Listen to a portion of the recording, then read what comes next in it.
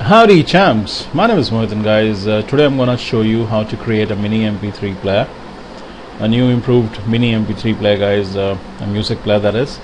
I actually done a tutorial yesterday that showed you how to create a MP3 player. Now this one is a little improved. It's it has the volume control, by which I mean you can actually use the slider to increase and decrease the volume. Guys, let me open up the music folder which contains all the assets, and let me show you what exactly do I mean by whatever I'm saying. Guys, this is the resultant Swift file. Let me play it for you. Alright, now this is the player. Now I'm not very good with aesthetics. I don't have a very good designer sense. I'm more of a developer who can actually code a lot. As I said, I don't have very good aesthetic sense.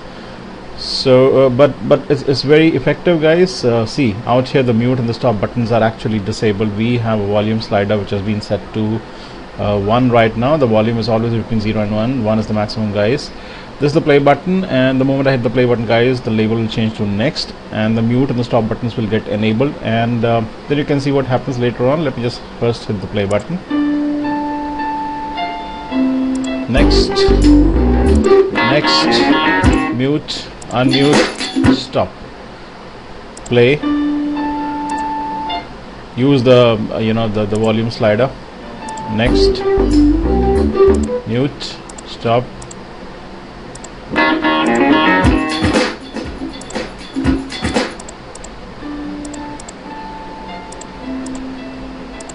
Right. So guys, as you can see, all the buttons and this volume slider are working to perfection. Okay, so guys, what I'm gonna do is I'm gonna give away this project. Now the good thing about this project is that all the files, all the MP3 files are actually located externally. There are actually 3 of them. This is the first one, this is the second one, this is the third one. Okay, no matter how many MP3 files you have, you just need to make a slight modification to the script. Okay, just one line of modification, and the action script just works just as fine, right? So that's the best part. So basically the sounds are being pulled out as an external asset guys. Okay, let me open up the flower file. This is the flower file guys. Right, there you go. So that is the flower file, and let me open up the actions panel for you guys. Now guys, as you can have a look out here, that this is probably, in fact this is the first script that is more than 100 lines that I've written. It exceeds more than 100 lines, although there are a few blank lines here and there, but yet it exceeds the limit of 100 lines. I'm actually fond of writing short and effective scripts. It's effective, although it's quite effective, it's a little longer. That's because guys, we are actually controlling we're using the sound class, which is a little complex. All right, I've actually done the button formatting out here. You see the button component, the buttons that you pull out from the button components in Flash actually smaller in size, but I've done the button formatting out here as well. All right, so guys,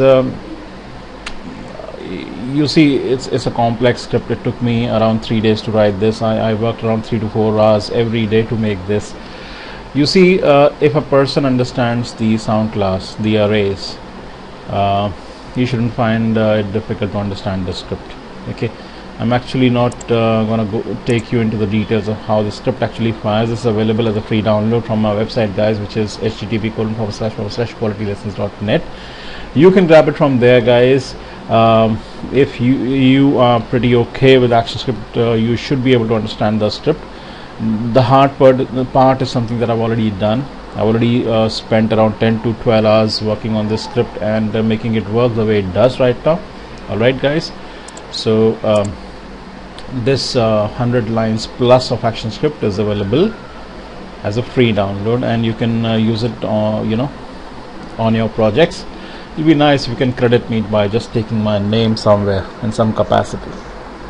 Right, so that's it guys. I think this isn't in the true sense a real tutorial. It's basically just a giveaway guys. I don't think I have the inclination and the stamina to actually explain each and every line, especially when the script is so big. So just take it and use it, guys. All right. So, guys, I hope to see you very soon with yet another Flash and ActionScript 3 tutorial. You have a good day. Bye bye. Peace.